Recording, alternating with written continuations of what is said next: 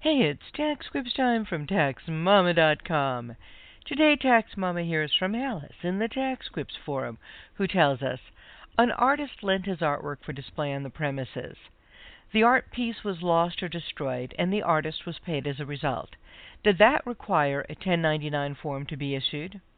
Well, Kris Hix, the tax lady, replies to Alice. Kris says that if the place that displayed the work paid him directly, then yes, the 1099 miscellaneous must be issued. It's no different than going into a retail shop, breaking items, and having to pay for the same. The inventory is gone. The payment was rendered income to the retail establishment.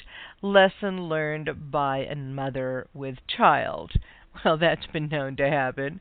Kris suggests the store might be able to get a reimbursement if they contact their insurance company, and that's an excellent idea. Let me add, essentially, in situations like this, the artist does have a sale. The store has bought the work of art even if they don't get to enjoy the benefits. The real question here is it a sale of a service or a sale of a tangible asset, a thing? Well, if the work of art is a tangible asset, which it is, then there's no need for a 1099 miscellaneous to be issued, at least not this year.